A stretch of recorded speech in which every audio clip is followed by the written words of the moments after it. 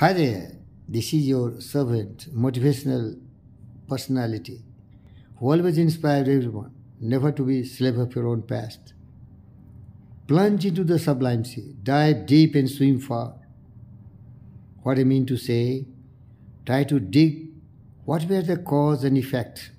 The effect was you were not very successful, and the cause may be multiples. Maybe you have not a definite goal, maybe there were nobody to help you, maybe there were no courage, conviction, determination, passion, and love for the goal. You were timid and coward, always fear and doubt was destroying your total motivation and inspiration and enthusiasm. That is the meaning of plunge into the sublime sea. Dive deep and swim far. Dear friends, once you have analyzed the root cause of all your failures, and now you have made a very different plan where there is no space for fear and doubt, where there is a definite purpose, where there is a well-planned action, tremendous belief, and all these elements, courage, conviction, passion, and you are marching forward, taking the bull by the horn. All the headaches, heartaches, they are not dampening your spirit, and you are determined to win or perish, victory or death. Who can prevent you and who can stop you? All these kind of warring, destroying all evils, dampening spirit will emerge with new courage, new conviction, new determination, righteous indignations, and then you will be really becoming a superhuman. These renewed experience, after going all the trials and tribulations, sorrow and suffering, will make you one of the mighty warriors on the earth. So I tell you the final word. Don't be the slave of your past.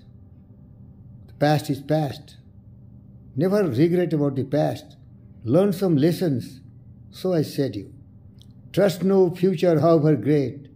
Let the dead past bury with its dead. Act in the living present. Heart within and God over hate. We cannot go into the past. We cannot peep into the future. Present is our strength.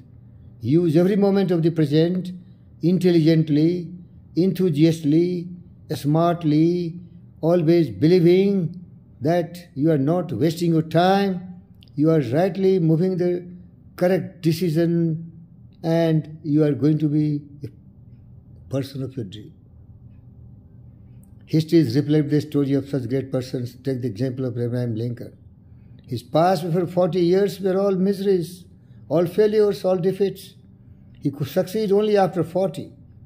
So if he only regret about his past, regret has no return, but forgetting and starting your life renewed.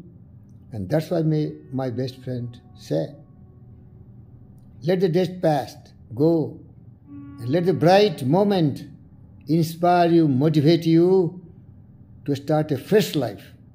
Because every day is a new birth. So every day has to be used properly. That's why, my friend, this day is too dear with its new hopes and invitations to waste a moment on yesterday. Thank you, viewers.